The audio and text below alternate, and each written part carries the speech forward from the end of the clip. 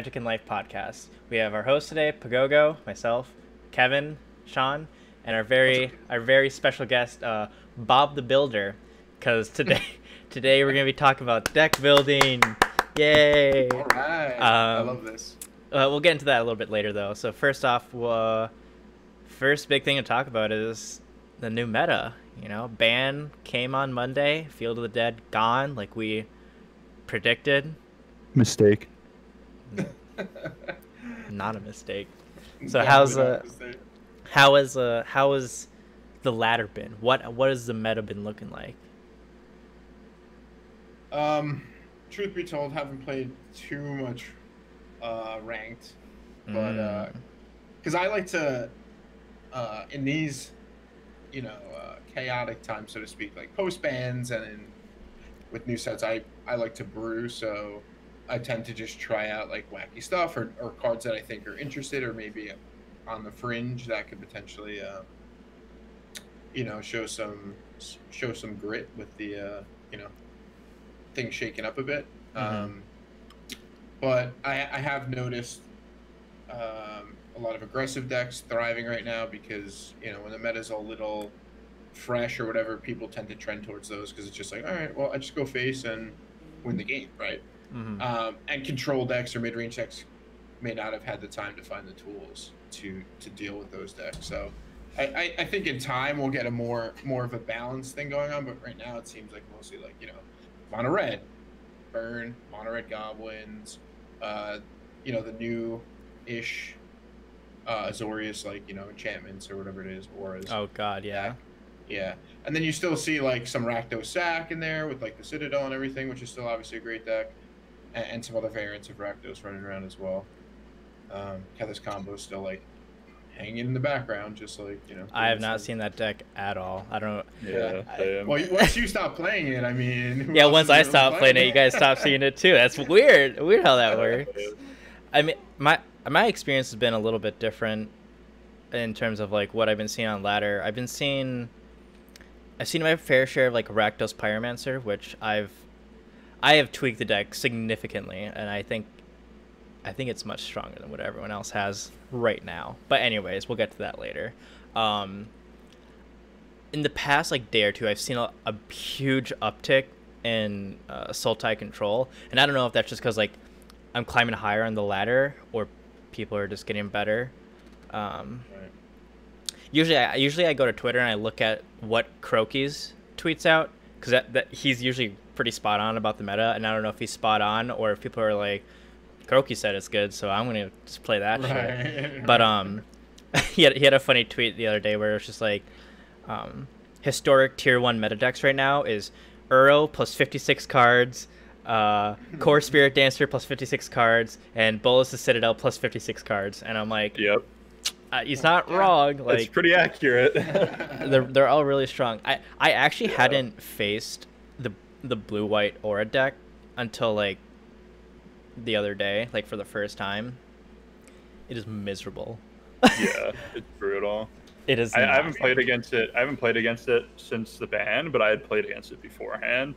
I've played against it before Thoughtseize was in the format, and you couldn't take away their Core Spirit Dancer. Dude, it was so it's rough. Just like, it's brutal. You're just like, oh, it's turn 3, and I'm taking 15 to the face. Yeah, I mean, I remember playing with the deck and just being like, yeah, guys, it's turn 4, and I have a 15-19 on the battlefield. It's like, excuse me? Did you just say what I think you said? Yeah, I mean, like, so like the decks that I had mentioned, like Sultai Control, Aura, blue-white auras, and like Citadel-based decks, whether it's Jund or like Golgari, they've been good, but I don't feel like I don't have a chance against them. Yeah, like it's fine. This week has been so much fun. I'm just like, there's no Field of the Dead decks. Oh, one deck I have been seeing a lot is Mono Green Ramp, because people are still degenerates. That's just always going to be a thing, just like Mono Red's always going to be a thing. Yeah, Mono Green, it's not too bad. I mean, it can be mono green walkers or mono green, just like good stuff. Mono Green Ramp, just like into like Ulamog and Nissa and Ugin, all that stuff. Yeah, I saw like a mono green Tron deck almost that seems to be doing well. That's like shit ton of ramp, and then it runs Karn with a Karn sideboard. Yep. And both Ugins, 3 of each. Wow, So that is. And 2 Ulamog's main board, and it runs like it just rams into these huge payoff cards. That's mega greedy. It is mega greedy, but at the same time, they're still running like 4 elves, 4 elvish visionary or whatever. They're probably running like I know some of them are running like Leyline of Abundance, and then like you just play Llanowar elves, and you're like, oh, I have like 4 mana on turn 2, and I'm like, no, thank you. I want to make one of those. I think Kevin, that's the perfect mix of stuff. Well, I made Raptron. I know. Well, I made Mono Green Walker's deck. It was like it was 4 copies of Karn, so the Karn wish board. Obviously, it was running like 4 Nissa, 1 Vivian, because I was also running like Crater Hoof in the sideboard that you could get with Vivian, and then just a bunch of just like, Ugins, and then just a bunch of ramp stuff. Yeah, I mean the deck seems fine to me. Yeah, I think it's because it's not like with Field of the Dead where you can just like you're ramping and doing the same exact things, except you're also getting incremental value off of Field of the Dead to kind of just like chump block everything. You need to land a big threat and it needs to stay is the thing. So I think it's totally fine. I think it's fun. Yeah, and like the versions that are running. What'd you say? Oh, so it's definitely not overpowered. I will say the ones that are running like the Leyline of Abundance versions, like they're explosive, that's for sure. Hi, baby. What? You just caught me off guard. Ooh, scary. They're definitely like explosive, but they're also very fragile in the sense that like if you just like shock their Llanowar elves or like their goose, then it's like, oh, I only have 2 mana on turn 2. Like, what the fuck? But yeah, the deck seemed fine, seemed good. I don't know if it's like tier 1, maybe like. I think it's probably top of tier 2, maybe. But yeah, I can see that. I think especially now, at least, maybe this changes in the next couple of weeks, but just with the amount of aggro decks kind of running around, I think that deck kind of just gets hit hard a lot of the time. Yeah, I agree. Any other decks that we've been seeing on ladder or that have been popping up that people have not been liking? Not something that people haven't been liking, but I don't know. Have you guys seen that that Rogue Legends list running around? Oh my god! Teamer Legends. It's pretty insane. Yeah. Oh, who's the deck builder built it? Yeah, I was gonna say who's the deck builder on that? I don't know. It might be some really attractive man. Sean Boyle. Yeah. One thick boy made that deck. One of the thickest boys made that. True. Well, tell us about your deck, Sean. Let's hear about the Teamer Legends. Well, I could talk about that a little bit when we get into the deck building portion, and I don't really want to go like too deep. Yeah, I mean the last deck I guess we can talk about is, I guess we touched on it briefly, but like the Golgari Citadel deck. Yeah. Yeah. Which I think is just busted. But I don't know what you guys think. Like when you hear about the deck, you're like, it seems okay. Like, yeah, it seems strong. But when you play with it, you're like, holy shit. Like, you're doing unfair things. I can do what right now? Like, yeah, like the first time I played against you with it, I was like, okay, he landed Citadel, which is like, obviously it's not good, but I'm like, okay, I think I should be okay. Because you were at like, I don't know, like 12 life or something. And the Citadel, it's like you played everything, went down to like 1 or 2 life, and then just like had 2 or 3 Blood Artists and just sacked your whole board and hit me for like 25 in the face with the Citadel thing. And I'm just like, oh, that's cool. The card that like makes the card that makes the deck so like good in my opinion is Woe Strider. Yeah. I mean Blood Artist, yeah, because like you can ping and shit. But no, Blood Artist because you can't kill yourself. Well, yes, you ping and you gain life, yes. But like, well, the Woe Strider is so instrumental because Of course. it basically allows you to go infinite. Because if you Mhm. brick a land on top, or you brick a card that will cost you too much life, you just sack a creature, you scry that shit to the bottom, and you're like, hey, look, I found the Blood Artist, or hey, look, Yep. I found another Woe Strider, just something. And Sounds about right. I mean, you can land Bolus to Citadel on turn like 3 if you really like wanted to. Probably Really more. getting feisty. Yeah, probably more consistently like 4. 4 or 5, obviously. Yeah. I think 5. I think you get it by 5 almost every probably. time. Yeah. Yeah.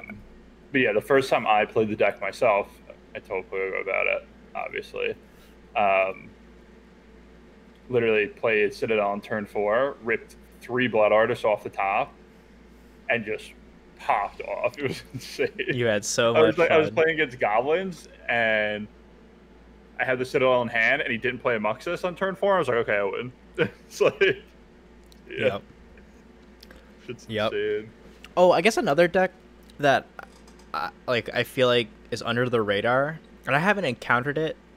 I think I've only played against it like once, but I feel like the deck has to be good. Is just like mono red aggro / mono red burn.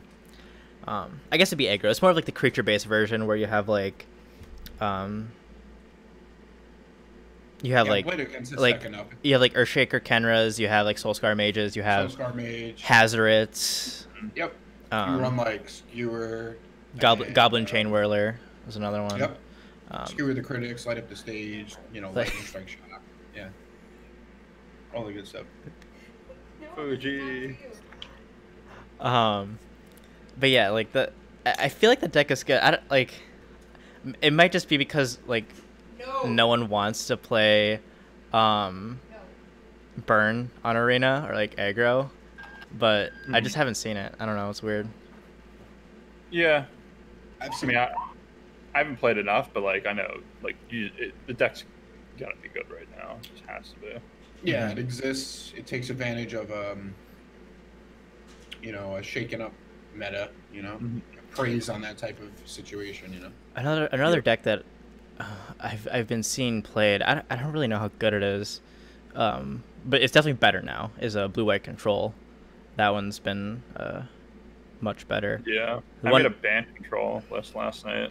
Played against you. Oh yeah, that's right. I had so much fun. I need to follow the construct of 56 cards or 56 cards and Uros. Yeah, 4 Uros. Yeah. I made the mistake of building Jeskai control, which doesn't have wrong colors. But I do like it in the sense that I think it lines up pretty well right now because it's hedges a little more towards a better game against these aggro decks, because I can run like Lava Coil or Scorching Dragonfire or Anger of the Gods. Yeah. And then, play into late game with whatever win condition basically I want, I guess. Mm-hmm. So those blue-white, I mean, honestly, Esper might be the best one because Thoughtseize. But I think they're going to grow in popularity and in their efficiency, which is kind of exciting. Yeah, I agree. All right. I think that's all for like the meta. I mean, it's still really early, and yeah, I think we covered most of it. So let's. So I kind of want. This is why I brought Bob on, because he likes building decks. We like building decks. Well, 2 of us like building decks. So one of us likes searching for decks. He's getting better with it. Yeah. Yeah, I'm getting more efficient with my searches. But yeah, I just want to talk about like deck building and just like how we go about deck building. How do we tweak decks? That's the one thing I really want to dive into is like how do we tune a deck? Because I feel like people talk about like this is how you build a deck all the time, but like no one really talks about like how to tune it because most people like they get a deck and they'll be like, this deck's cool, I'm playing this deck, and then they never ever change it, and the meta fucking evolves every week, and I'm like, you gotta change this deck up, man. Like this version is very much out of date. Yeah, absolutely. So, like, we'll start with Kevin because I think what Kevin does is a good baseline for starting deck building. So Kevin, what do you Fuji, can you stop sprinting around, man? I know you're so excited about deck building. He's having a good time, bro. But we just gotta bring it down, okay? Thank you. Yeah, so I mean what I do is, you know, I'll just go on, there's a bunch of different sites, like I think it's like MTGA Zone, MTG Goldfish, like, you know, sites that just have like even just not even just like metagame trackers, but like just deck lists, like from top place, you know, whether it be tournaments or just like whoever's top on the ladder. So I'll look at a few sites and kind of like look for, you know, people that are top like 500 mythic or something, because, you know, they've played the deck consistently, you know, they've taken the time to tune things to kind of find out what's good and what's not. And sorry to interrupt, you know, they're a good player, right? Yeah, and you know they're better than you. So I'll do that, or I'll look at like MTG Goldfish is good for this. If you kind of look at recent events, you can look at, you know, was it like Hooglandia's Open, stuff like that. Like there's like weekly, people host weekly tournaments and stuff like that. Like even that, or just, you know, random tournaments that are a few rounds, just to kind of get a good idea. It's like what's top eighted. You know, you're seeing kind of the same decks consistently among the top eights. Like obviously back when Team Rec was all the rage, like you would look at, you know, top eights and there would be 3 or 4 copies of Team Rec consistently across, you know, different tournaments. You know the deck is good no matter what the metagame is in that certain tournament. So I'll look for stuff like that. And then, you know, once I find, you know, a style of deck I want to build, so like if I'm looking for an aggro deck, or if I'm looking for mid-range, ramp, control, whatever, I'll take a look at a few different versions, a few different kind of styles. So like look at, you know, band control, Sultai control, kind of figure out what fits my preferences more in terms of just like what I like to play. And then I'll look at a couple different lists and kind of pick which one I think makes more sense given what I've been playing against or what I see. And then I'll play the deck, play a few, you know, play some games with it. And then, you know, after, you know, you play a few best of threes, you kind of realize like, okay, this card's doesn't really make sense for the metagame I'm going up against. Or like maybe, you know, typically what I'll do first before I move anything out of the main deck is I'll look at the sideboard, you know, make a couple of tweaks. You know, I've been playing a lot of Karn decks recently between Mono Green Ramp right now and Field of the Dead, rest in peace. Before, and I was running Bant, Field of the Dead with Karn and Karn sideboard. So a lot of the time, Karn sideboards is obviously like the whole point of running it is to, you know, get what's best for every situation, right? When you resolve a Karn, you can activate. So a lot of the time, you know, obviously auto include is Grafdigger's Cage. Do I need 2 of them? Like in my mono green ramp deck right now, I'm running 2 Grafdigger's Cages and go blow up both of them in the last game we played. And then, you know, you run things like, you know, you're seeing a lot of Rakdos decks, which is the case now. So it's like, okay, Chroma's Memorial is pretty good. Are you running into a lot of blue-eye control? The Immortal Sun might be pretty good because, like, yeah, it shuts you off your Karn, but, you know, if you resolve an Immortal Sun against Azori's control deck, whose only real win con is either Shark Typhoon or Planeswalkers, is pretty good. So, you know, it's pretty good. You know, I've just never been a deck builder. I don't know why. It's probably because Sean taught me how to play. And, you know, Sean just gave me, no, don't mean like that. But like when I first started playing and I was playing like standard and like modern with you guys in the garage, like you just give me a deck and I'd be like, oh, this deck's pretty good. And I just play it. So I never like had to think that's about very true, yeah. I'll never forget when Sean gave me a deck with pink sleeves and it was Infect, and I was like, oh, this is really fun. Dude, you didn't even play when there was like scale up, did you? Well, I played Infect and Modern when it had scale up. Oh, when it has scale up? Yeah, dude, that shit was great. Yeah, it was just like turn 2. It's like turn 1, Turn 2, scale up, mutagenic growth, you're dead. You're like, do you have fun? I learned a lot that game. Yeah, that was insane. See, that's typically what I do. I know like people, there's a lot of like stigma against like net decking, which like I get. Like there's not that much creativity involved, but like I think if you're net decking and you're like looking up good decks, it's like, yeah, it's a good base, but like you still, if you're getting, you know, butt slammed by burn every game, and like your sideboard that you have doesn't have any tools to help against burn, like you should be, change it. And we're competitive players, right? So like, yes, we could maybe start from complete scratch and play with whatever we want and then kind of tune it from there.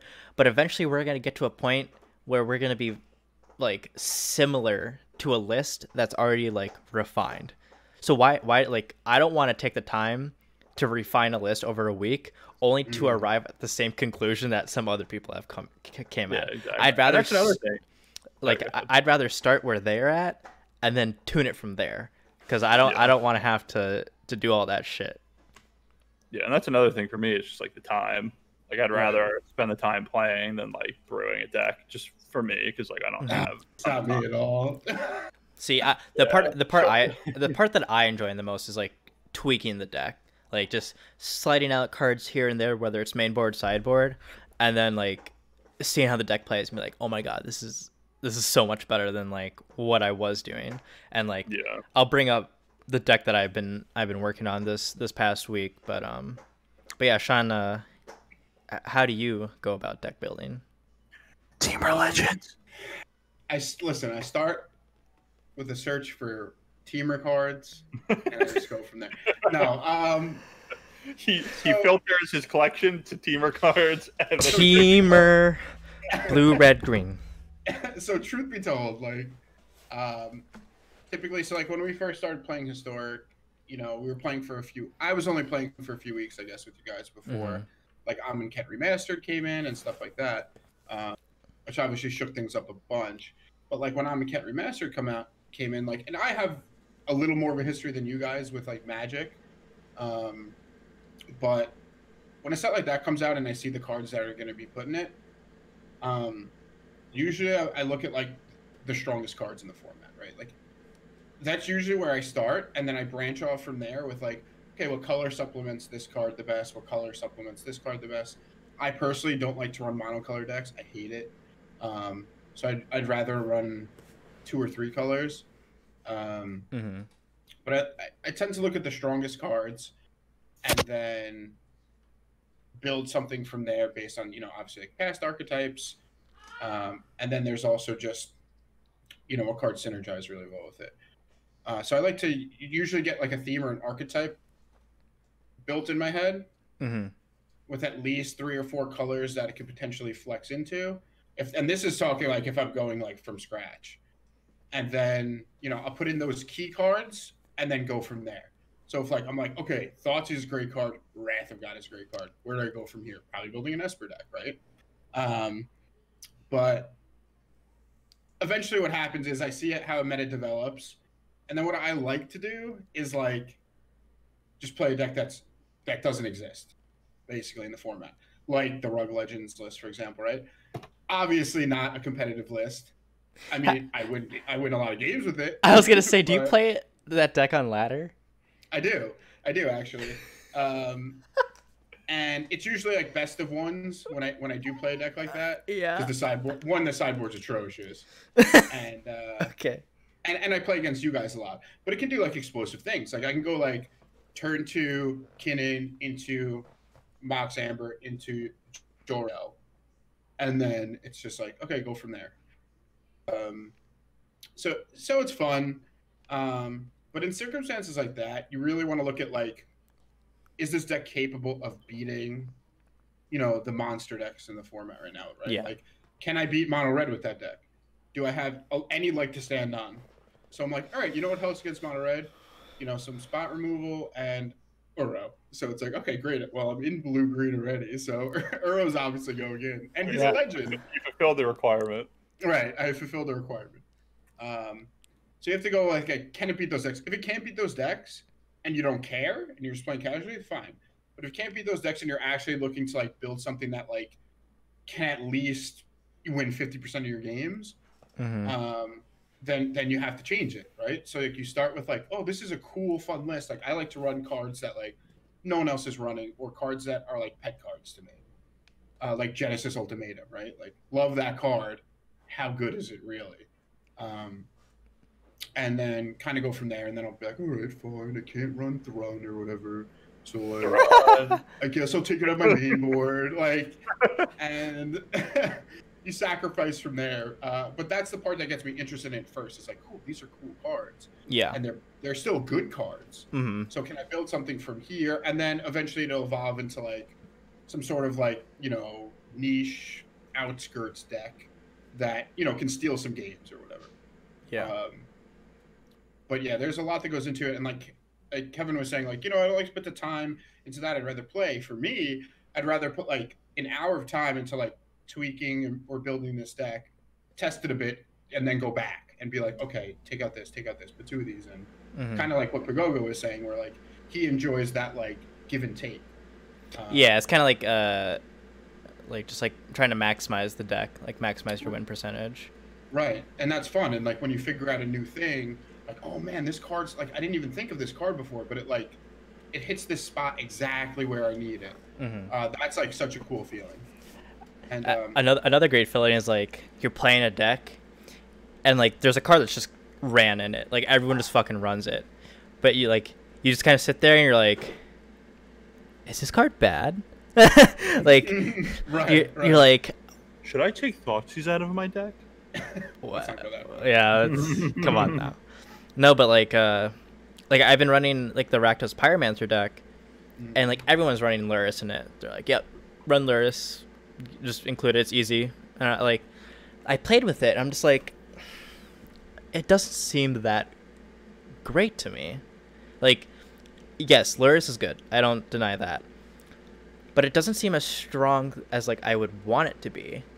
And like I was like, well, what could I include that like you can't have in the deck otherwise because of Lurrus? So stuff that costs, or permanents that cost 3, 4, 5 mana.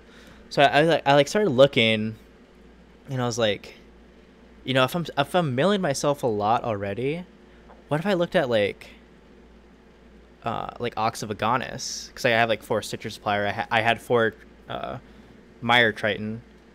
Yeah, that's what it's called, right? Yeah. So I had that, and I was like, oh yeah, like Ox seems really good, Ox of Agonis, because I can just pay 2 mana and get it back and draw 3 cards essentially. And I kind of equated it to like Bedlam Reveler from Modern, because it's the same effect. It's just perhaps maybe a little bit harder to play it, just because you have to exile the cards in your graveyard, and you're already like exiling a lot of cards from your graveyard. But yeah, I was like, oh, Ox seems really cool, so I started playing Ox, and then I'm like, I think I need like better mill in this deck, and I was just like, I don't really like Mire Triton that much, so let's fuck the Mire Triton. What else mills? And I'm like, Ashiok. I'm like, boom, 4 of Ashiok slaps in that deck.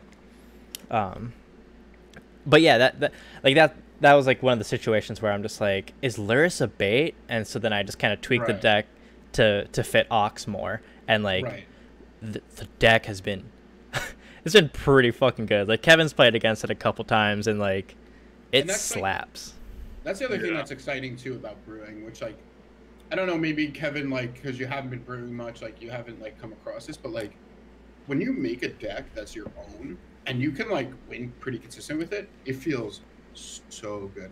I really do hate like copying a deck list like card for card.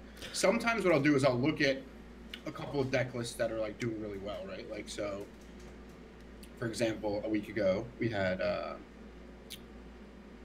the Field of the Dead decks running around, and we had like, oh, here's a Sultai list and here's a Bant list or whatever.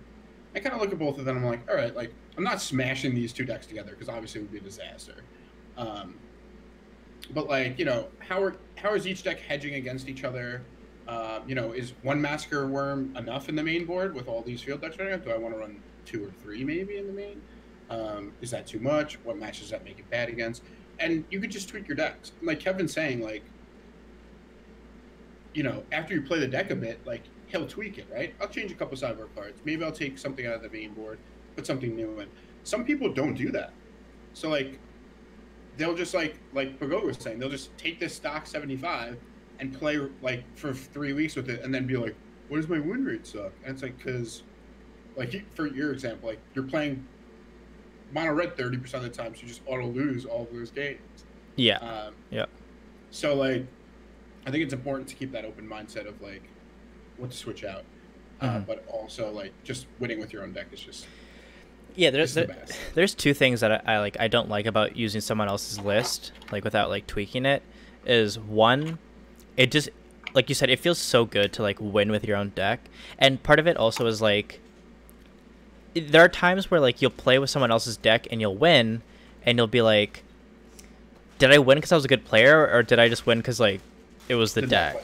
Like, it was their deck. And if at least if you build the deck and you win, you're like, I don't know if I played well, but I made that deck. I'm the deck builder. Like, at least I know that's one went well. Yeah.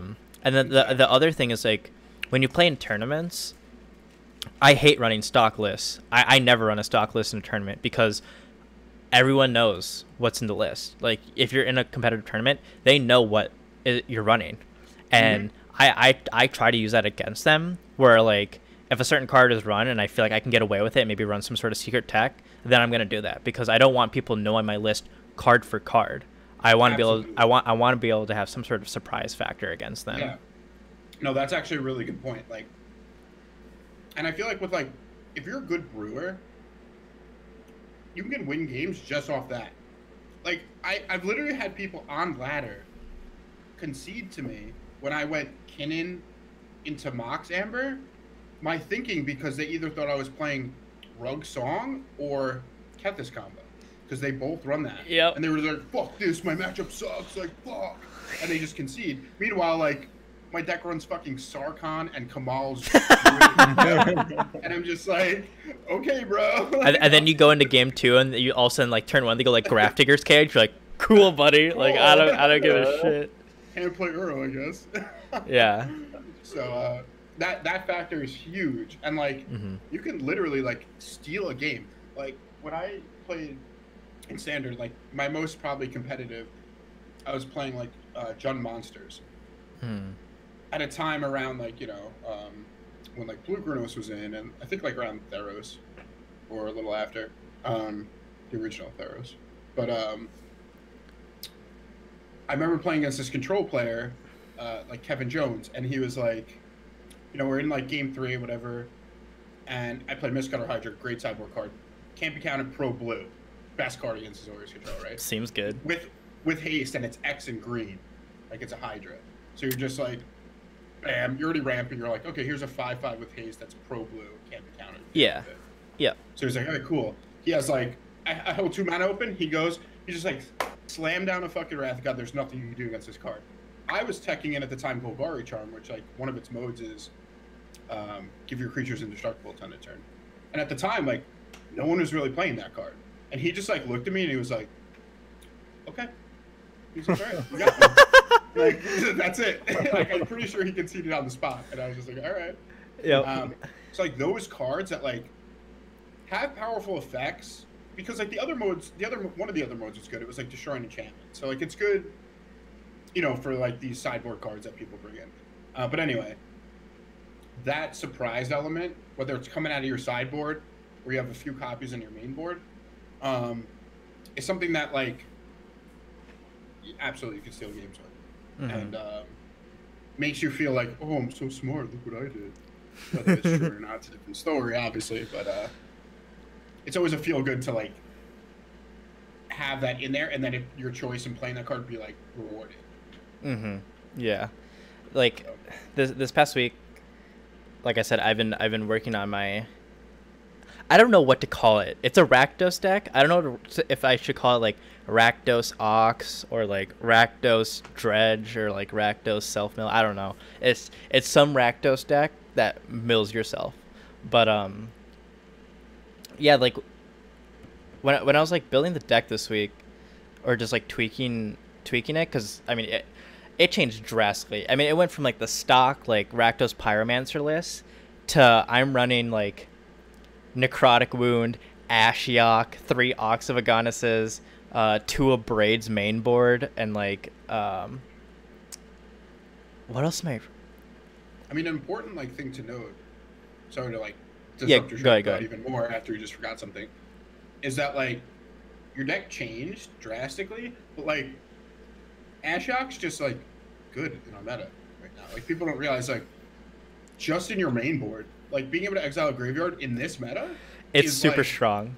Game changer. Like if you never have to worry about playing against an Uro in that deck, which is like one of the cards that's like sometimes hard for you to deal with. Like, okay, so now my win percentage goes up this much because I never, literally never, have to worry about someone resolving like an Unchained Uro. Two funny moments I had with Ashiok this week was I had Ashiok on turn 3 and I mill myself. My opponent plays Fabled Passage when he has 4 lands, and he cracks it, and he didn't find a basic land. And in my head, I'm like, oh, he's holding them all. And then he says, oops. And I'm like, oh, Ashiok doesn't let you search decks. So he just like, right. he just played the land and cracked it. And it was like, yeah. He just like I wastelanded messed up. himself. Yeah. And like, then that's the thing is like, go ahead. And then I was gonna say like the other moment was like I was facing like the Rakdos Pyromancer mirrors, and like they'd go like there was a turn where the guy went like Stitcher Supplier, and then I think like a young Pyromancer, and I just slam Ashiok, mill myself, exile his graveyard. I got rid of like a Kroxa, an Arcanist, and like a Claim to Fame, and I was just like, yeah, Sweet. that's good. Don't have to worry about those cards anymore. Yep. Yeah, in this meta, it's very strong. Yeah. So, making those choices, once again, like, you see the effect it has and the impact it has after you tweak your deck a bit, and you realize, like, okay. And then from there, like, I'm already thinking, like, in my head, I'm like, okay, now, like, maybe I should make an Esper control deck and put, like, 2 or 3 Ashiaks in the main, Like, you just, like, you realize that there are implications for that card outside of, like, what you're using it in even. Mm-hmm. Oh, that was another thing. I like as I was making my deck, I was like, I was playing and I was like, something just feels off about Village Rites. Like in my mind, I'm like, this is a good card, like on paper and in theory, it's a strong card. But I'm like, it's just not working in my deck because like, I already had card draw with Ox of Agonis. Like that's my card draw. So I was just like, I don't need this card. So I took out all 3 copies that I was running, and I put in like another Necrotic Wound, which is incredible in that deck. And then I started to mainboard 2 of Braids because I started realizing like a lot of people have Grafdigger's Cage, like either mainboard or they have like a way to access it through like Karn. Yeah, and I was just like, and also a Braid's just good against like Bolas' Citadel, so I'm like, I'll just run 2 copies.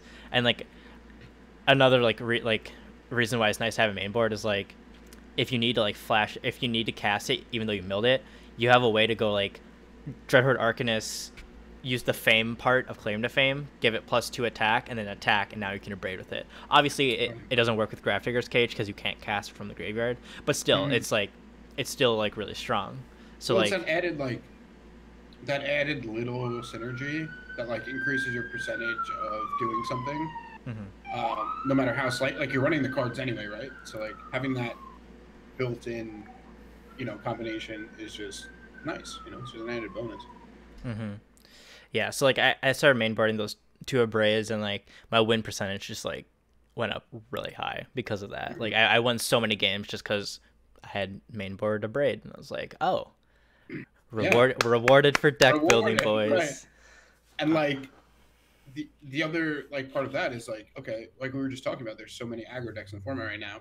2 Abrades in the main is just fine, right? Like, are you playing against Azorius or Auras and they try to put in all that glitters on their Spirit Dancer? You're just like, oh, I'll just Abrade in response.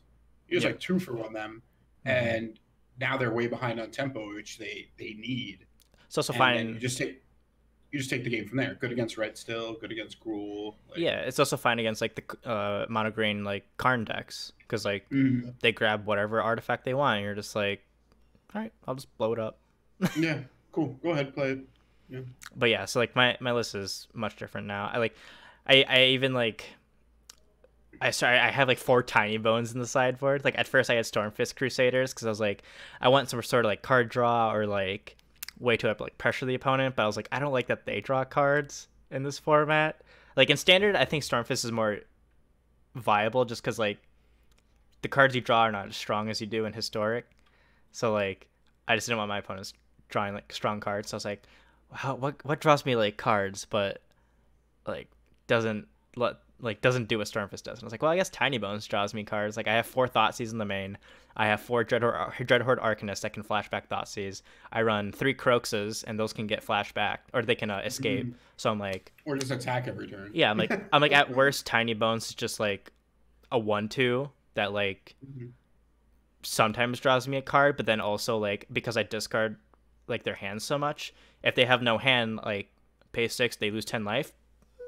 Yeah, I'll take that. Just win the game. Yeah. Yeah. No, it's cool, and that whole like process it's very fun.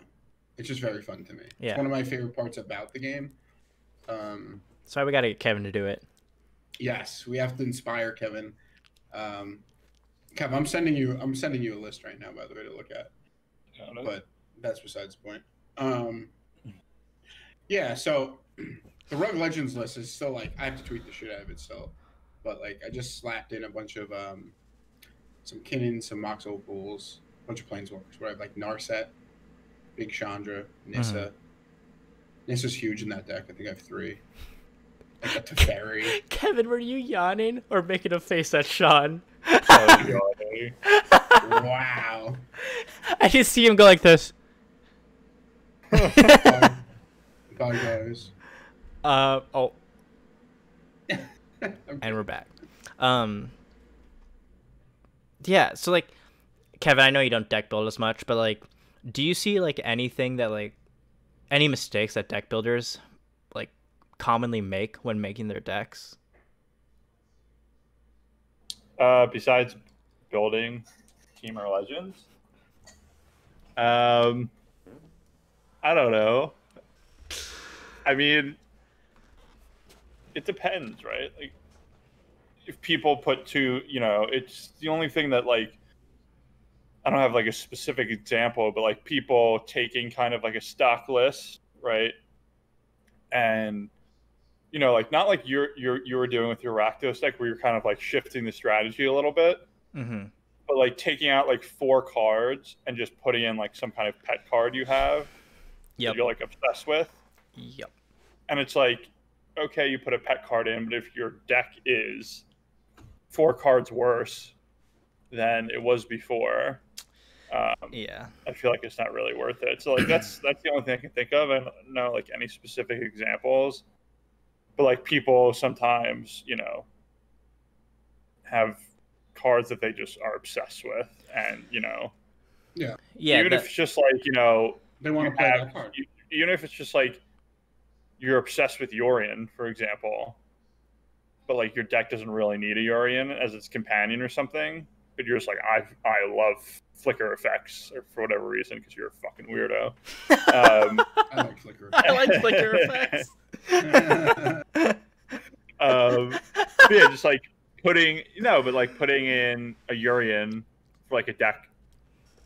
Say if you have like an Azorius control deck and it's very streamlined and you like are like, oh, I want to play Yorion, so now you have an 80 card deck, and it's just like, okay, what do you slot in?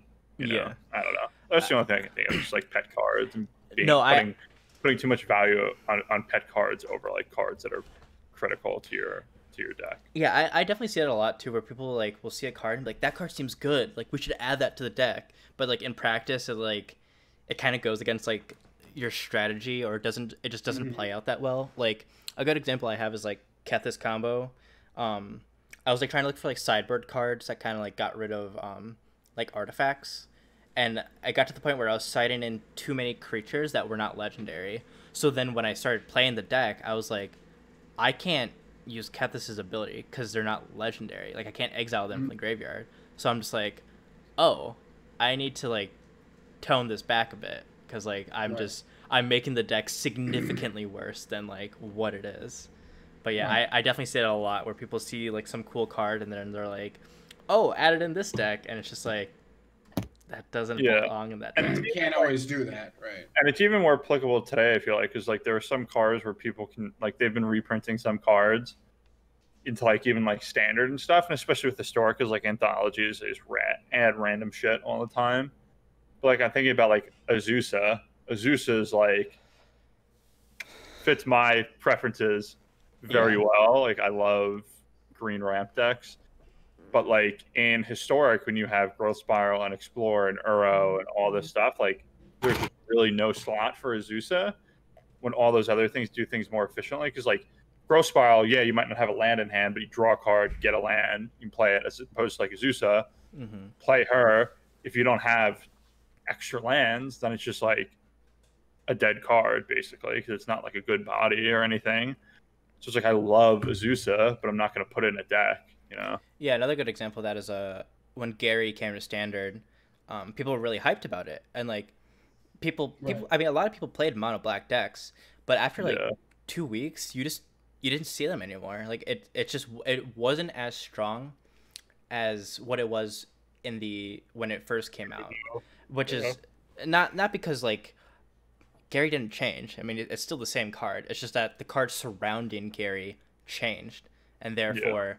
It didn't make him as great of a card. Like I can't remember like what the exact cards were, but I remember the argument was like you had much better card draw for mono black back then. You had like much better like hand disruption for black as well. So like all that together with Gary was very oppressive. Whereas like when he just came out, it was like you don't really have hand disruption, you don't really have good card draw for black.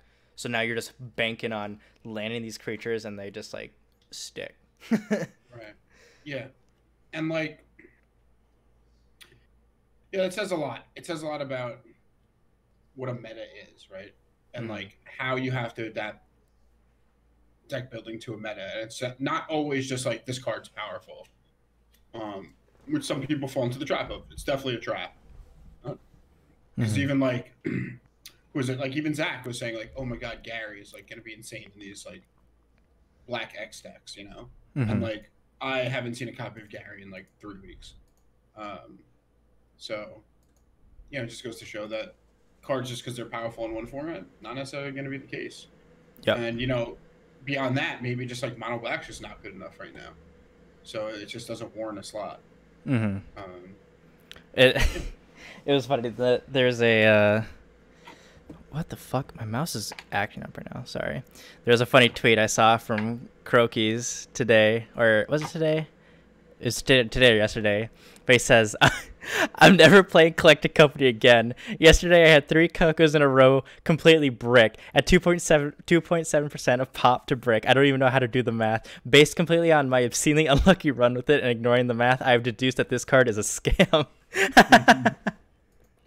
I found that very funny. It feels bad when you whiff on Coco.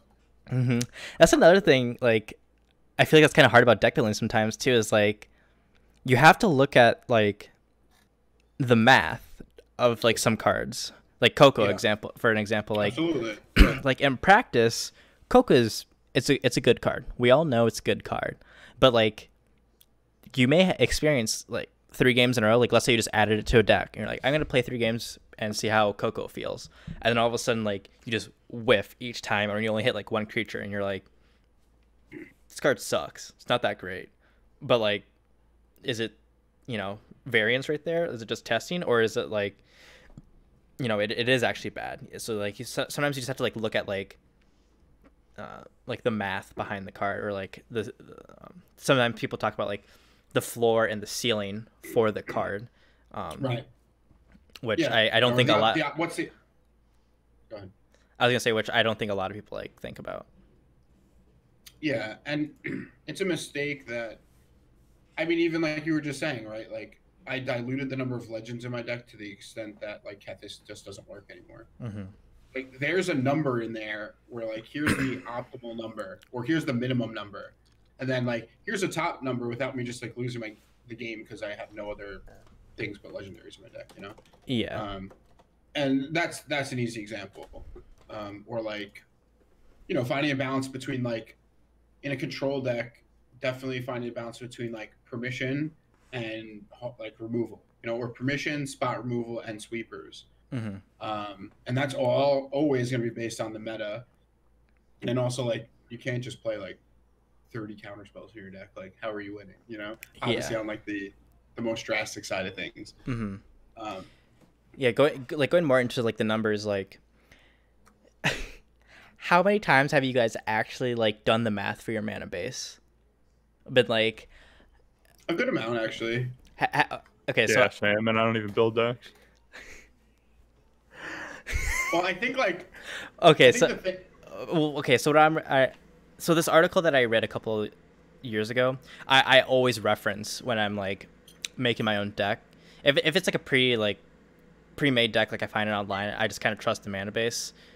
Very rarely do I tweak it, but like there's an article by a man named Frank Karsten, if you know who he is, and the article it's up on stream right now for those who want to see, and I'm gonna put it in the link of the YouTube video, but it's an article saying how many colored mana sources do you need to consistently cast your spells, a Guilds of Ravnica update. So basically he in the article it kind of talks about like how like consistently do you want to like cast a card on a certain turn, and how many like colored sources do you need for that. And I know it's kind of hard to see on the screen right now, but like if you look at it, like it shows like if you want to play like a card that has only one color and it costs 1 mana, it's like Land of Worlds, for example. If you want to cast that consistently on turn 1, you need at least 14 green sources, because that provides you a 91.4% chance of playing that card. And then it's like, okay, well, what if I want to cast like an Elvish Archdruid on turn? Normally you play that on like turn, 2 or 3, but like let's say 3. So you look on the little thing right here he has up, and this is based on like a 60 card deck. You need at least 18 green sources to play Elvish Archdruids. So it's like, oh, okay, that's how many I need. And like it's very helpful because at certain points you realize like, oh, I need X amount of sources for this card, and I also need X amount of lands to be able to like even cast my spells on curve. Because I see that happen a lot too, where people will like they'll make a deck and they'll be like, it's a 21 land deck and I have 4 or 5 drops, and you're like, ooh, you ain't casting that shit, boy. Good luck. Yeah. Like that's rough. Like unless like, and obviously there are other factors that goes into like your mana base, like how much card draw, how much running a million cantrips or something, like mana dorks you have. So like in this article he also covers that, like how to count like mana dorks and like fetch lands and like tapped lands, because like he like a basic forest counts as like a land, right? But how do you count like a Temple of Mystery, because it's a tapped land? It's like, do you count that as like a land, or do you count that as like a half land? And so like you take that into account for your math.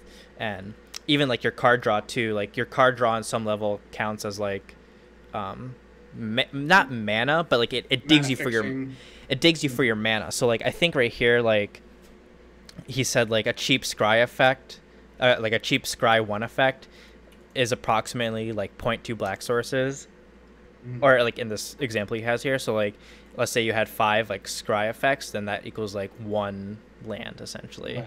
Right. So yeah, this article's been very helpful. It was extremely helpful for like when I was making like Kethis combo, because that's a 4-color deck.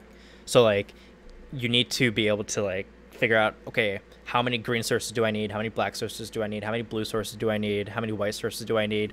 And that can be very daunting, right? Yeah, and obviously, in a 4-color deck, absolutely. Yeah. And obviously, you don't need to follow that guide like word for word. Like maybe you don't want to cast X card on like turn 3 at a 90% rate. Maybe you're okay with like an 85% rate, right? Yeah. So you can just go with that. But like at least you know the math is there, right? Yeah, it exists, and like that gives you something like hedge off of too, right? Like Mm-hmm. You can take a hit here in order to more consistently do something else. Yeah. Yeah. No, it's very true, and like people don't think about that. And even outside of like your land base, like I mean, you could do that with everything, right? Like, do I really need to run 4 copies of this card? Especially if it's like a legendary, you know? Mm-hmm. Or is 3 just enough? Like, how often do I want to be casting this card? What are my chances that I draw my Wrath of God on turn 4? You know? So I have like Scrylands helping me do that. I have Opt helping me do that. I have whatever else. Mm-hmm. And is that going to be good enough? And in this meta, do I need it on turn 4 every game? Mm-hmm. So there's a lot that goes into it, and usually you get a feel for most of that stuff just like play testing the deck, right? Like if you're like, oh, I'm playing my 3-color deck, and like, geez, I just seem to never be able to hit double red on turn 3. Like, okay, you should probably fix that. Mm-hmm. Also, so, you know, another thing that I think is like really important to deck building is just like having friends to help you build it. Like you don't have to just do it by yourself. Like, of course, yeah. It's like that's why I love playing with like the both of you. Not only because like I get to play against other decks, but like you guys help me realize like, hey, this shit ain't working for your deck, or like this keeps happening a lot. Like it's nice to have like more sets of eyes and try to like notice patterns with your deck, whether it's like this seems good, this seems bad, you're not hitting lands, you're hitting too many lands. It's like oh, I didn't think of it like that. So like I think it's very nice to have like a group of friends that can help you deck build with you. Right, absolutely. And like yeah, or just like tell you not to run a deck, right? Like Kevin just shitting on Teamer Legends and stuff like that. I only shit on it because I haven't beat it yet. You haven't beat his deck yet? That's a good reason. I only played against it once, to be fair. Like once or twice, yeah. So you have 100% loss rate. And I have 100% win rate. Oh my god. Always against Kevin. And the deck I did play Field of the Dead against him. So. That's true. You were watching that game, I think, Pagogo. How did you lose that? Hello? Kamal's Druidic, whatever, on like for 10 on turn God tier deck. No, it's just you had like 5 planeswalkers out at the same time. Something so, but you have like 500 zombies. I don't. What happened? Easy win. Was it? Resolved, like, was it just like you? Or something? Oh, I was gonna say, was it just like you had a lot of planeswalkers and then you played like Sarkin and swung overhead or something like that? Yeah, that's 100% probably how I won. I win most of my games like that. That's great. God. And then like I love when people like forget about Sarkon's static ability with the dragon. There's so many, because the fucking planeswalkers. What is static ability? His static ability is like whenever a creature attacks you or planeswalker you control, or it might just be a planeswalker you control, it gets dealt 1 damage, damage equal to the number of dragons you control. So like if he makes a couple of dragons and you attack me with your zombies, they all get machine gunned down. So it was just like it's just hilarious, and then people are like, "Oh shit, I forgot that was an ability." Yeah, I had no idea I didn't have a static ability. Yeah, like it's usually not so bad because usually like most of the time he produces only like 1 dragon token. Yeah, so like when you attack, your creature's only taking 1. So it's like sometimes you're just like, "Oh shit." Good thing there's only 1 dragon. But there are times where I've been seeing like Sean play and he has like 3 dragon tokens out, and I see I see the opponent go to like combat step, and I'm like, oh, does he know? And just like swing all out. Yep, I just see him like swing all out, and I'm like, oh no, bad things are about to happen. That's another reason why I love playing like cards that people don't play against that often. It's because people don't want to read cards, so then they forget. People make mistakes, and it happens at the highest level. Honestly, like if you're not used to playing against a card, I mean, even on the highest level, think about how often Teferi was played, or like Narset or Ashiok. Like those cards were played a lot, and you still forget. No matter how many times you fuck yourself, you still forget that like, oh, I can't cycle this and draw a card right now. Like I swear it's something about static abilities that make it so hard. Like that's why when War of the Spark came out, it was so difficult to do limited, because there was like you just had so many planeswalkers that hit the board, and you're like, oh wait, I was supposed to draw a card because I played a creature with 4 attack or greater. It's just missing triggers left and right. Yep. My favorite like my favorite misplay, because due to a static ability, was I don't remember what set was out, but I know Amonkhet was in standard because the guy played Hazoret. Oh yeah. It was in the Pro Tour finals, I believe. He played Hazoret, and he had the win. All he had to do was like cast like Shock and then attack with Hazoret, because it would have put him down to 1 card in hand. But he got excited and went to swing with Hazoret right away, and they're like, "You can't attack." And because you just tried to attack, that means you went to your combat step. Right. And so you can't do anything. Attack. He can't attack. So then he had to go to second main phase. He like played a Shock or whatever, passed turn, and his opponent won on the crackback. And I was just like, that's so heartbreaking because of the static ability of like can't attack unless you control. Yeah. I was That just like, sucks. oh. Yeah. And that, you know, obviously when you're on camera and you're about to win like a fucking major tournament, you're like, that happens, you know, people are Dude, queuing. I would fucking do that. If I was about to win my first fucking Pro Tour and I top deck what I needed, I'd be like, oh! Slam and attack, and then like I'd probably break down crying right there. I'd be like, Oh, absolutely. And, I like, just lost that. Like I would like snap keep a 1-lander just because I'm like, oh, I'm playing fast, you know, I know what I'm doing. And then I'm like, oh fuck. Dude, I have no those lands. those are my favorite hands to keep, where like the previous like 3 games you get flooded out, so you draw a hand, it's like 1 land and like 2 1-drops, but then the rest are like 4 or 5 drops. You're like, I can do it. You're like, I'm not gonna flood this time around, or I've been flooding every other game, so I might as well just keep this one. And then you're like, Yeah. oh no. Yeah, that goes back to like knowing the numbers, right? And trusting the numbers and knowing that like Dude, that's so fucking hard to That- do sometimes. yeah, no, dude, I do it all the time. I mean, constantly. I'm like, oh, this is a 2-lander. Like, this is definitely fine. Meanwhile, my deck's like a ramp deck, and I'm like, no, this is gonna be fine. Like, I have so much ramp in this deck, and I have like an exploring hand, and that's just like, okay. Dude, this is Never why drew- Kevin Love Fields the Dead. He could keep a 7-land hand and be like, this is good. I got Bro, Field. I'm not even kidding. I would keep 6 landers pretty consistently. I would keep 6 lands and an explore, especially before like Thoughtseize got printed into the format. Like, granted, Field of the Dead wasn't as good back then because it didn't have Hour Promise, but I would keep 6-land hands all the time with the Explorer Growth Spiral, and I would win a lot of times. And that's like, I think another reason why that card was okay being banned. Yeah. Like, I don't, it's hard for me to think of a 6-line hand, like, that I would keep unless maybe I was up a game or something. But even then, Dude, one thing that like is so hard about mulligans now is before it was just like you draw 7, you're like, no lands. All right, I'll mull it. You throw it away. You draw your hand. You draw 6 cards. You're like, 2 lands and like 4 cards. You're like, okay, I'll keep this. Scry, I'll top this land. Now it's like you mull, you draw 7. You're like, this is a good hand. What do I put back? Yeah. all right. Oh, Oh shit. yeah. Like it actually requires skill now, because if you put away the wrong card, you fucked up and you may pay for it now. Yeah, I've done that and, like- before, where I'm just like, And I don't need this card, and then I bite the bullet. I like it better. I think that they finally found a good way to do it. Yeah. think I that agree. Seeing your 7 is big, Mhm. and then putting 1 back, totally fine. Like, I'd rather do that. But neither of you guys, I don't think, played like when Mulligan was literally just draw 6, draw 5, draw 4, not getting to see another card. Period. Mm-mm. Yeah. And that was something that took a long time for them to change. And not to go into this like crazy, I'm super happy they changed it. And I think that like, because like before,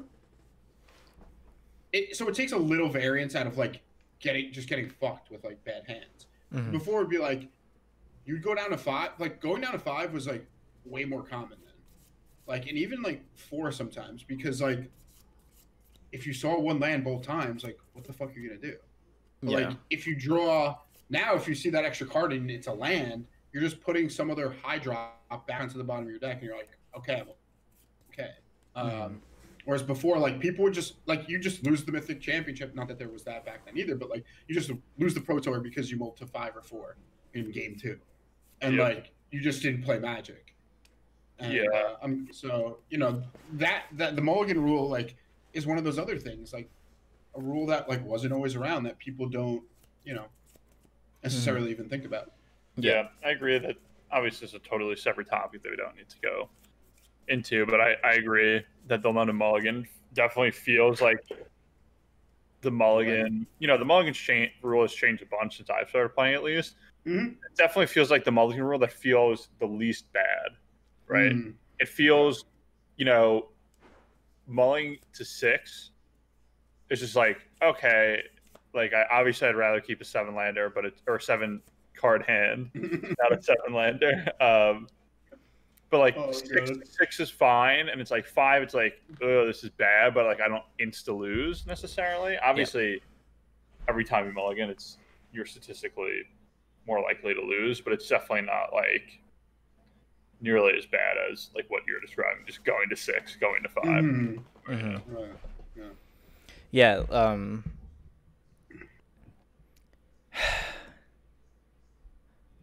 Like the London Mulligan, I think is overall good. For the not the format, for Magic in general. And I think the only downside it brings is that it makes the games feel a lot more of the same. Like I feel like they kind of play out in the same pattern a lot more than they used to. But I think that's a sacrifice I'm okay with for consistency. Yeah. Because I don't want to play Magic and just be like, oh, it's the grand finals and I just had to mull to 4 each game. Yeah. Like that's and I've seen it happen, and it's like it so feels bad. Like I've literally like watched stuff like that happen, and where it didn't necessarily like decide who won, but like it's you're real just sitting bad. there and like you're watching this pro player not play Magic, basically.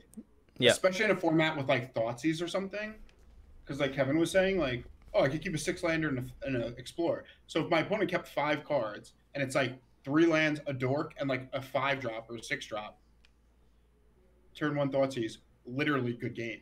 Yeah, and you're just like, unless he fucking rips like a champ, which is like statistically not in his favor, it's just over. And then like imagine like someone tunes into Twitch, like, oh, it's the grand finals, let me watch what's happening. It's like game 5. They come in the middle of the game, like, man, this guy's getting smashed. He must be bad. Like he's got to be a bad player or a bad deck builder. And you're like, no, he had a mull to 3. Like the fact that this game is even like somewhat close is remarkable. But like you look at that, you're like, oh, this is not fun.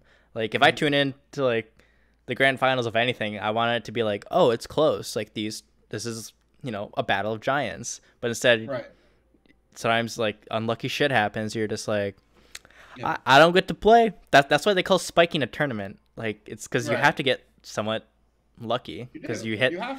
Like you can be a consistent player and be like, oh, here I am making top like 32 whatever, and then all of a sudden like, oh, spike, I got first, and then back to 32 because it's like that's just the luck of the game sometimes. And I think trying to eliminate that variance of luck is good.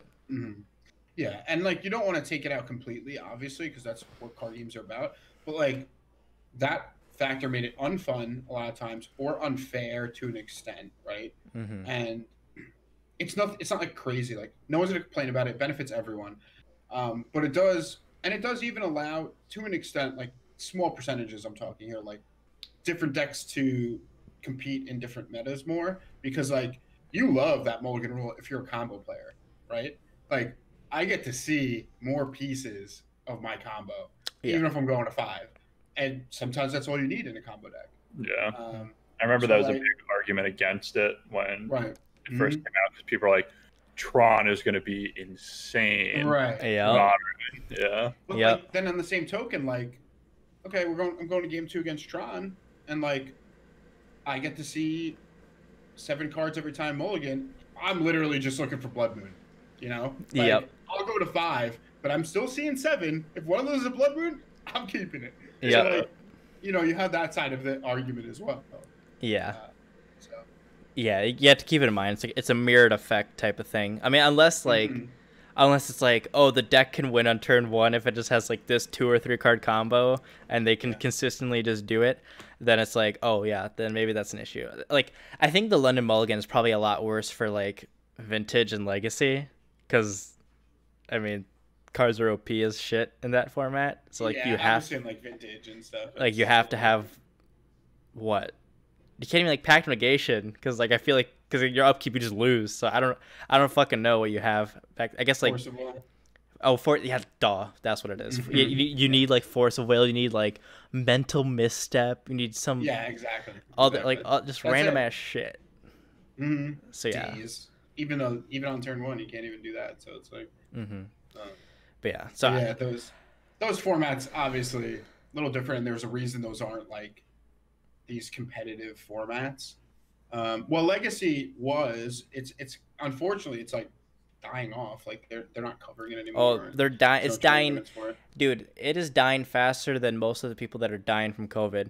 Like seriously, it is, dude. It is. That fucking format thrived on Paper Magic, because that's like, I mean, you could play it online, sure, but like, what events are supported on like big events that are covered supported on Moto? There's not really anything. I think maybe there is stuff, but I don't know about it. And you know, it's not peaking numbers on Twitch. It's not like, oh shit, there's a Legacy tournament this weekend, 20,000 viewers. Like, yeah, I mean, there's definitely like the Legacy and Vintage challenges on Moto, but I don't think it gets covered like from like a commentator's perspective. I think it's just like, oh, Reed Duke is playing the Vintage challenge this weekend.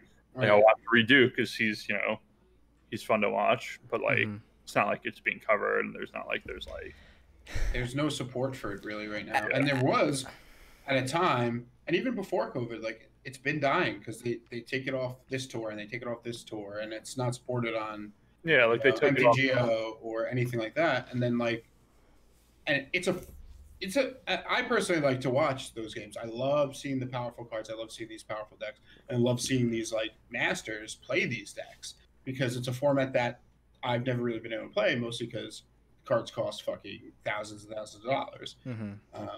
Like to make the mana base for any Legacy deck is like $5,000.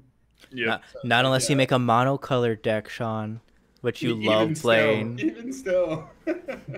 But yeah, that's the thing is like I love, besides like Modern's probably my favorite format, and then other than that, it's probably Legacy. Like Legacy, like Vintage is too busted. Vintage is like there's no rules. It's going a step too far, but but like Legacy, I feel like it's such a good. Obviously, everything's super powerful, but it's like it's in a spot where like there's still, you still get these like Delver decks that are like really, really powerful, but then you have like Storm decks that are really powerful, and then like Infect is even more viable in Legacy because you have like access to like Invigorate and stuff like that. And like, so like from like an actual like gameplay perspective and like diversity of like what people play, because like it's somehow balanced, right? It's somehow balanced, but like the thing is like in paper especially, and this is why like SCG stopped covering it and everything, right? It's like to Sean's point, and this is another separate topic that I could talk about for me too. days, is like the reserve list just killed the format. Yeah. As time goes on, and as the reserve list lives on, and I understand why it's still in place, and I understand why some people don't want to get rid of it, right? But for people like you and me and Pagogo and like new players who want to play like Magic at its like best peak, like all the spikes who just want to play the most busted shit, right? Like that's, I would love to play Legacy, but the thing is like you can't. Like, I'm not gonna play Moto just because I just don't like it. And like I understand that that's like the most like the cheapest way to play Eternal formats. Like I get it, right? But like I would love to play Legacy in paper. Like I would love to like, obviously like not COVID times, but I would love to go to like Montesey or Kings for us, Sean, and like play Legacy, like play a Legacy tournament. Absolutely. Like, it's like, hey, do I want to play a Legacy tournament or do I want to buy an engagement ring or something? Right. Like, it's Wait, She's Kevin, no. are you buying an engagement I'm just ring? giving it. I'm just giving an example, right? Just I- like, Hold on, I'm texting her. I'm texting Sean, her he right slipped now. up, didn't he? all right, Like he's here's a better example. Would I rather play a vintage tournament or would I rather buy a Honda Civic? Like, you're buying Liv a Honda Civic? but Yeah. it's just like absurd because like, and it's so stupid, right? Because like, obviously, like, functionally, dual lands are like the best version of a land that you can get, and it's like, yeah, it's great, and like you have to play it, but it's not like it's, you know, decks are unplayable without them. They're just more consistent, and like Legacy is such like a powerful format that you need the consistency. So it's like Prio said, you're either playing a monocolored deck or you're spending like thousands and thousands of dollars. And even if you're playing a monocolored deck, the only monocolored decks I can think of that are like good are either like mono red, which is like whatever, Resident Sleeper, and or you're playing like Elves combo, which you still need Gaia's Cradle for. So Right. I can just play a forest instead, right? Yeah. No, let me play Itlamok. Cradle. Right. And like, I mean, I have seen some shops, some like LGSs run Legacy nights where they're like, hey, you can proxy a whole Legacy deck. I still don't see people go to that event. Like maybe they'll go like once or twice, but I never like see people go to it. I don't know. Yeah. Like I mean, part of me feels like, I hate proxy stuff. well, one, you hate proxying shit, and two, like the format is so skill demanding. Like if you look at the like skill demanded in, well, okay, the skill demanded in like Legacy versus Standard, you still need a good amount of skill. However, in Standard, the first few turns don't matter that much. Right. I mean, they do, but not really. Legacy, it's like you play a land, and then you'll see your opponent. You'll see your opponent to sit there for like a good few minutes, and you're like, Yeah. What the fuck are they doing? you're like, what's happening here? Like, And they're like, land- sorry, like like, sorry, land I'm kind path. of lethal. land past land, and then they're sitting there and there's like brainstorm. It's like you sit there for 5 minutes because like nobody's ever played a brainstorm and had it be like the perfect thing. So it's like, oh, do I want to brainstorm and a turn? Do I want to fetch brainstorm on my upkeep? Yeah. Do I have another fetch to get rid of my cards if I don't want them with brainstorm? Like, Right. And then it's like, and then it's also like, if you both played fetches, and you're gonna go like fetch brainstorm in turn, it's like, does my opponent have a stifle? Am I gonna get fucking? exactly. There's so many things. Do I get a volcanic island? I don't need it right now. Do I just get a basic island in case he has Blood Moon or in case he gets the Wasteland? And it's just like, right.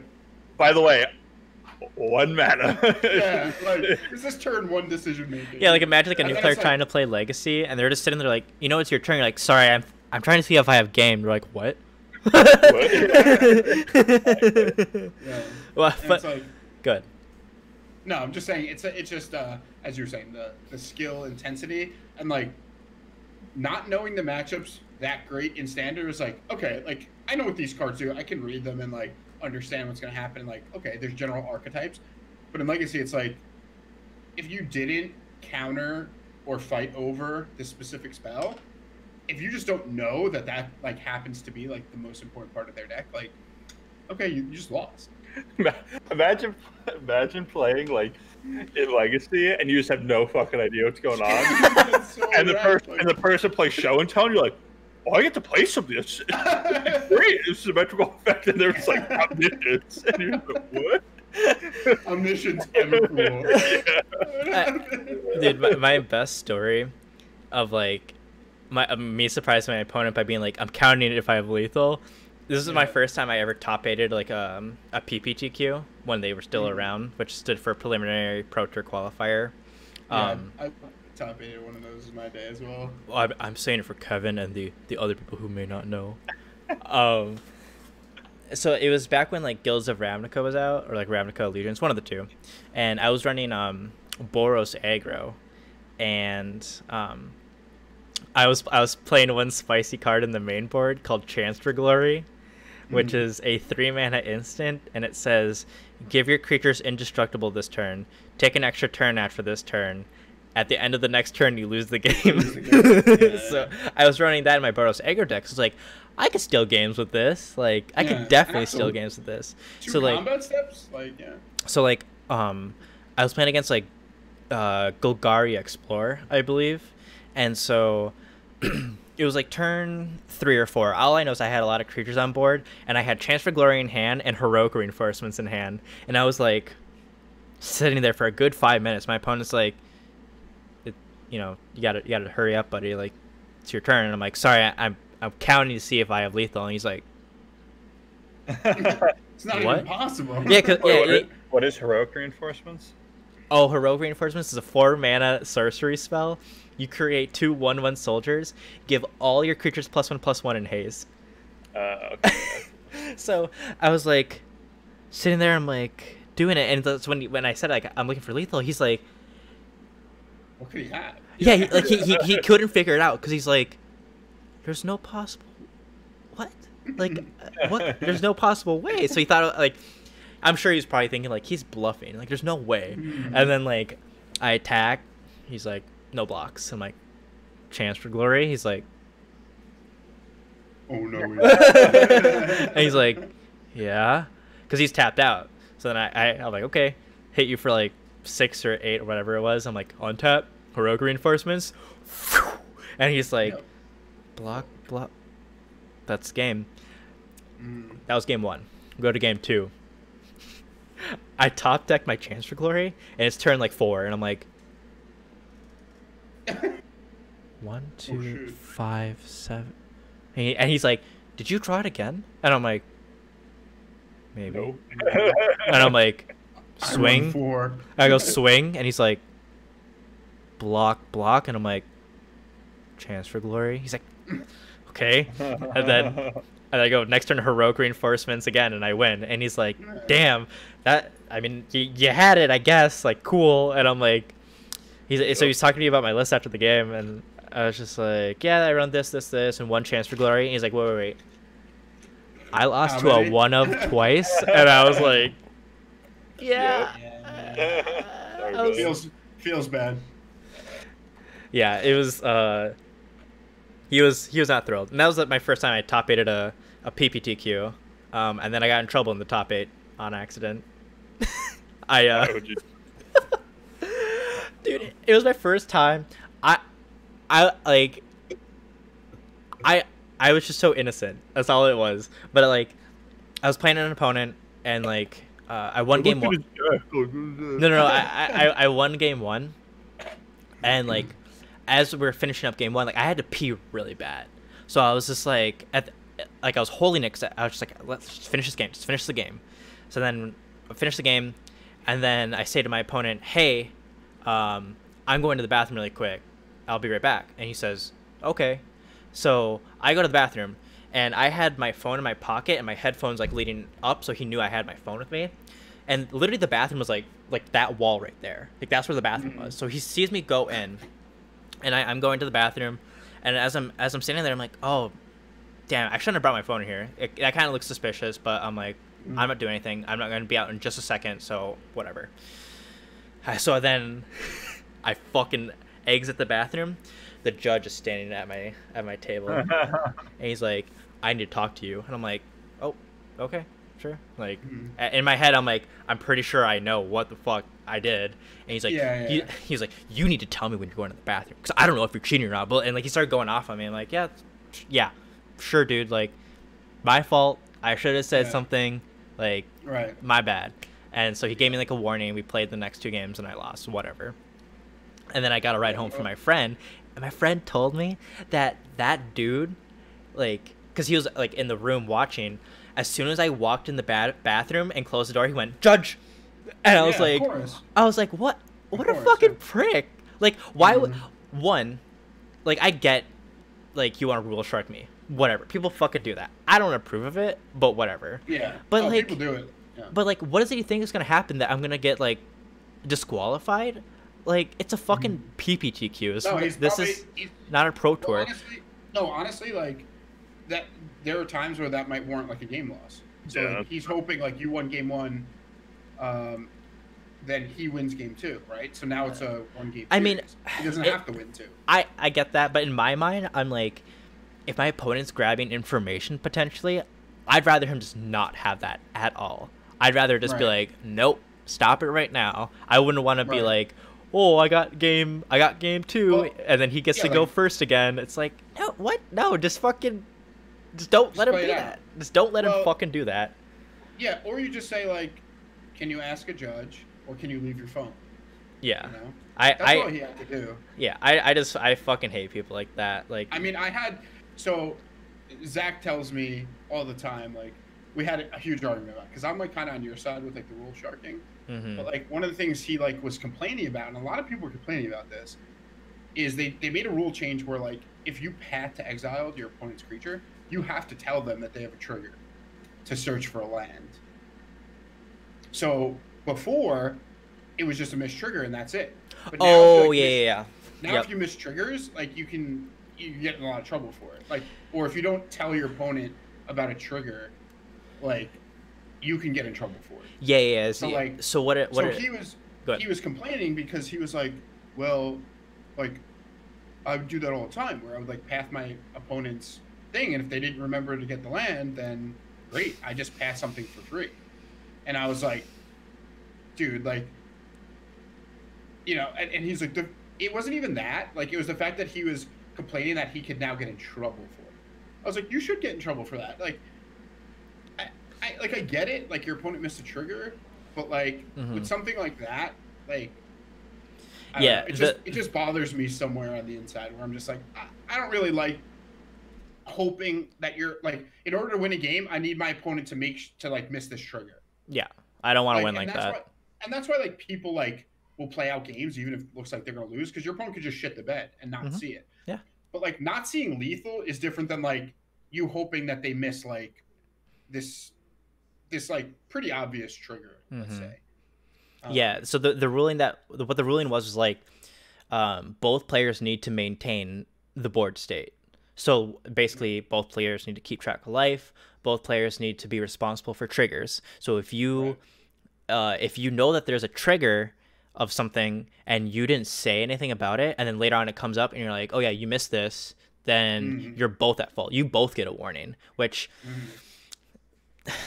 it's a gray area. Claim you forgot or didn't see it. Yeah, or it's a gray area where it's like, oh my god, we both forgot. Like you're both innocent about it. Like you just didn't remember. You bring a judge up, and then he's like, you both have warnings. Like, oh, like I wish I just didn't bring it up in the first place now. Right. But I think it's overall healthy for the game. Like we don't. No, I want agree. People to get rule sharked. Like it's just. I want to win because I played better than my opponent. Yeah, and that's one reason why I love. That's one reason why I love Arena. There's no fucking rule sharking. If you fuck up, you fucked up. Like if you forgot to click the little button to like end step, use your like wilderness reclamation, then that's your fault. No one else's fault. But like, or if you misclick, or if you click too fast, or whatever. Or like they settle the wreckage you, and like, oh, I'm being forced to search for lands. It's like, okay, sure. Right. There's no rule sharking in that. It's just like, you just follow the game. To, like, judges being called, just a quick story. There's one, like, it's a feels bad, man, when like you get a judge called and like you're at fault, or not a judge called, but like, so example for me, I was playing in this tournament, small, like, I don't know, like LGS tournament, you know, like I don't know, probably like. Wait, was it like an F&M? The one I'm talking about now? Yeah. No, it was like I don't even know exactly what it was, to be honest with you. It was like out of town, like we were traveling at the time to play a little bit. It was like probably like it was like 100 people at an LGS or whatever. So it wasn't like an F&M. It was like I don't even know. It might have been some sort of qualifier, because back then it was different even than like the PPTQs. Okay. But I'm there playing a game, playing with like fucking a Haven Goal Lich deck with like Heartless Summoning. Like it had a combo with like Perilous Mirror and stuff. But I'm playing that deck. At the time, I was running Wormcoil Engine, which was in Standard, which was fucking awesome to play in Standard. In my main deck, I ran 2. So I'm like sleeving up my deck, like in the car on the way there. You know, my friend's driving.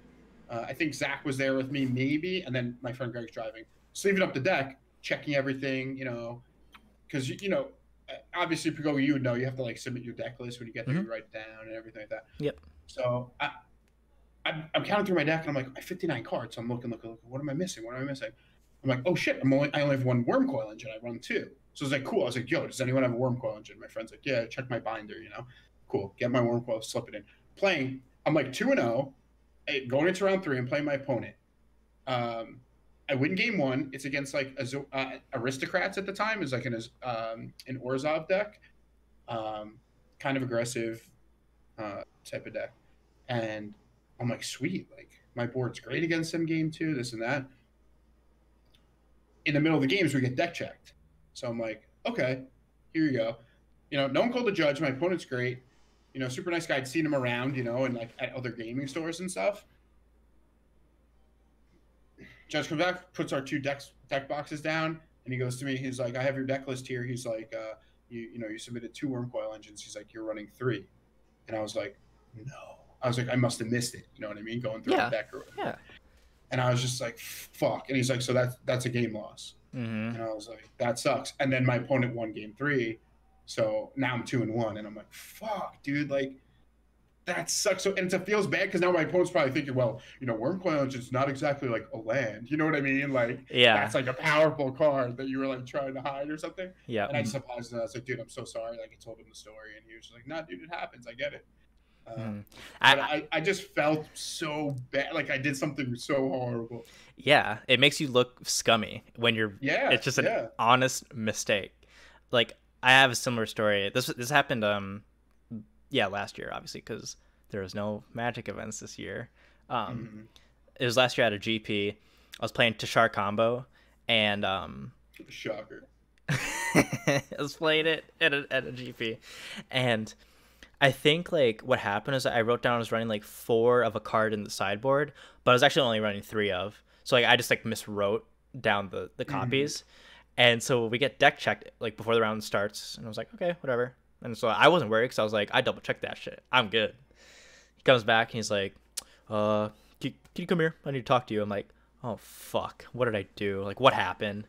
And he's just like, right here, you said you're running 4, but there's only 3.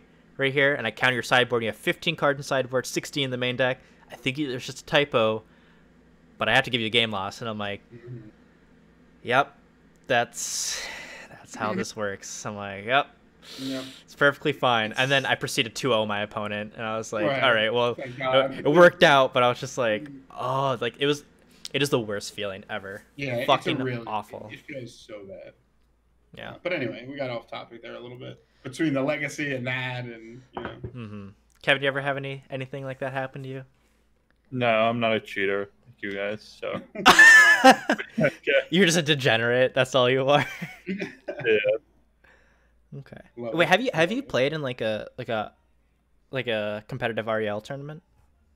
No. 2021. That's the year, baby. Well, that's why he was excited to come to Magic Fest or whatever by you. Yeah, I know. Pepe heads. Rest in pepperoni. Yeah, for those watching, Kevin and Sean were supposed to come to. So I live in Minnesota. They live in New York. They were supposed to come to Minnesota this. What was it? June, July? Yeah, this July. for the Minneapolis GP. For the Minneapolis GP, and COVID happened. I'm just like, they're not coming.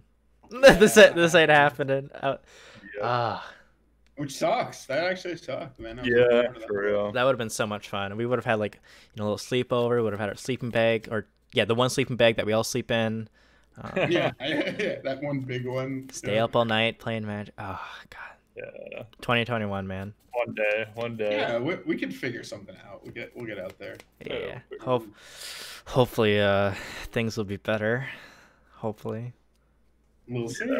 We'll see. Fingers crossed. Just pray for the best, and that's it. Yep. All right. Well, that's We're a little over our 90 minutes, but that's Mhm. episode 3. Thanks everyone for watching. Thank you guys for being here, Thanks, guys. and we'll catch you next week. Bye bye. Bye Thanks, bye. guys.